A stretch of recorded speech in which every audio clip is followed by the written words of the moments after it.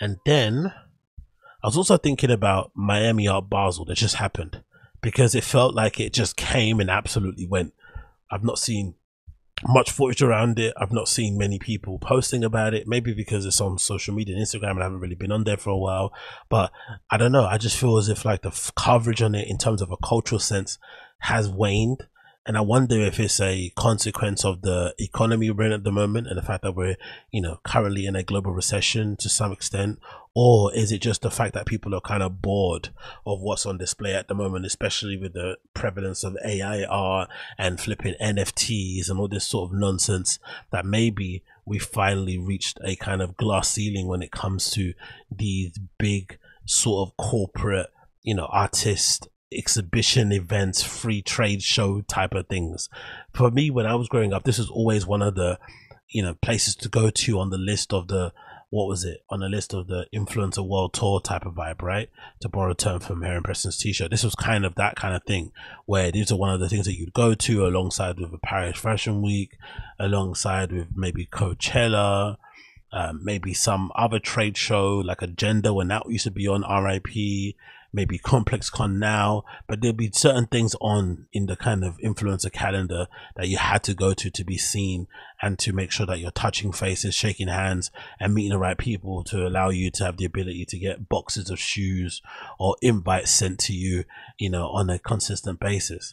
And now for some reason, I'm not too sure what's happened, like I said, but I feel as if like Miami Art Basel, Art Basel Miami has definitely lost a little bit of its panache.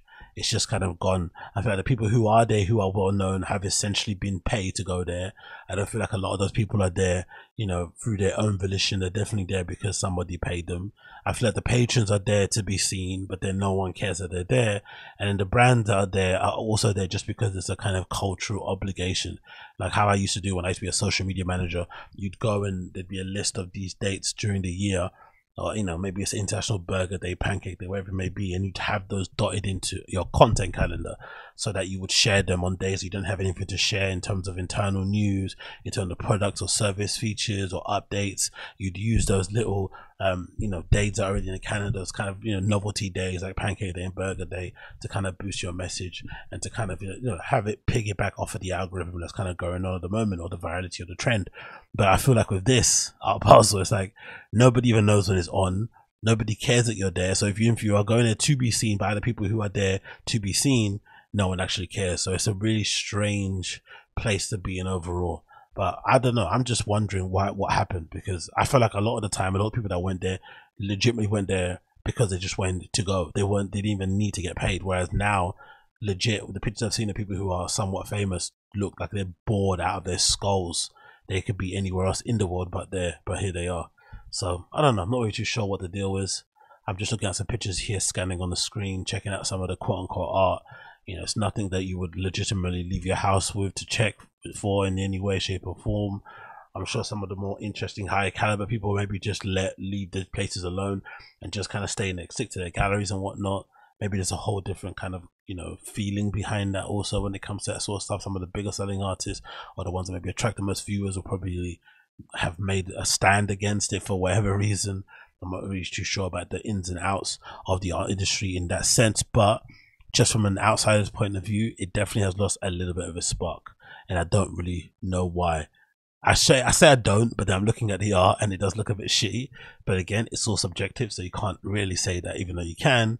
But yeah, maybe there's something in the quality of the art that's maybe letting the event down, or maybe people are just generally over it. Who bloody knows? But I've not seen anything on my cultural wire or ticker tape that's basically told me that something has happened. It just felt like a natural, slowly but sure malaise, as you can see from this cassette tape print out or sculpture or not sure that says, "Are you out of your mind?"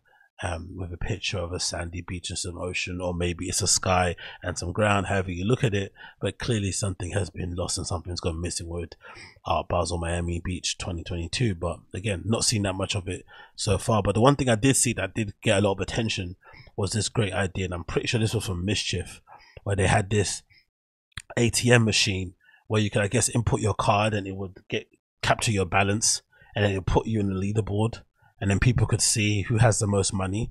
And I think at the time, Diplo was #1, and then some other dude who came through, and he takes a picture of you that has your picture up on there as well, on the machine. And this dude came through who looked like, you know, your typical kind of Eastern European fly boy or rich guy with a suit on, and his trophy wife just standing there. And he had, I think, like 9 million in his checking account or something stupid.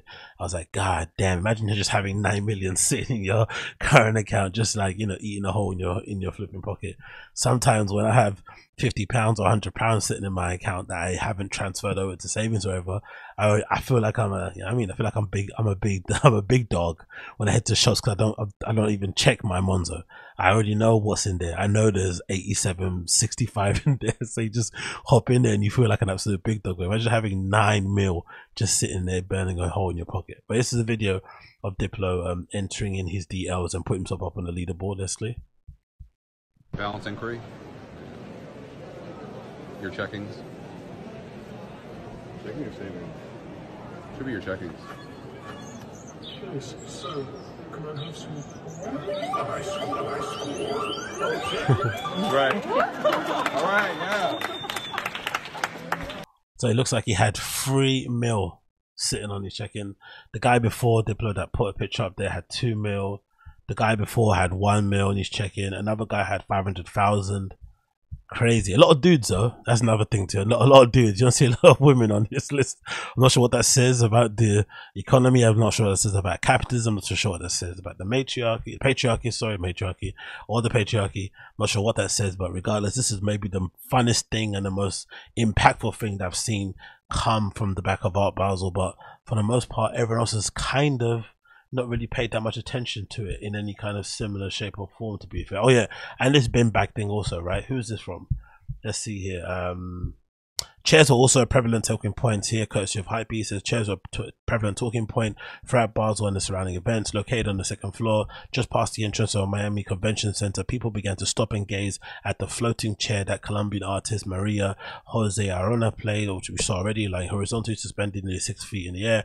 Arona played incredibly poised as she terrified, subtly moving her fingers and limbs through during the event. Oh, so that was actually her. Bloody hell. So it was actually a woman that was suspended in the air on a chair that was lying flat, which is absolute floss. The installation originally went on view at the Ballroom Martha in 2011. Another one, staying on chairs, Harry Nuriv brought a slice of New York through a work dubbed the trash bag sofa at Basel, Miami, just across the street. I was interested in separating the visual qualities of an object from the object itself, transforming it into something that transcends how it's perceived, said a designer in a statement. Although the surface looked like a trash bag found in the street, Nuriv actually constructed it with leather. So it's a leather looking trash bag. Essentially, you can picture that in your head if you're not watching this, and it basically sits like a normal sofa, which kind of reminds me of what Demna was doing at Balenciaga with those trash bags. So I'm not too sure if this game before the trash bag, but he probably is inspired by Demna because of his look.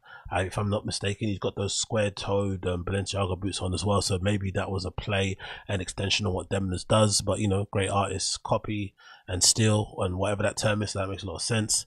But yeah, apart from that, I've not really seen much more that's really of interest. There's a picture here that's your screen that looks like a picture of Marilyn Manson or Marilyn Monroe. So Marilyn Manson, Marilyn Monroe sucking on somebody's big toe, which maybe explains why. No, it's not Marilyn Monroe. That's Madonna, actually, isn't it, from the book Sex? Yeah, I'm not talking about. But there's a picture of Madonna from ages ago sucking on somebody's big toe, which might explain why Miami Art Basel isn't what it once was. But regardless, interesting nonetheless. Interesting nonetheless.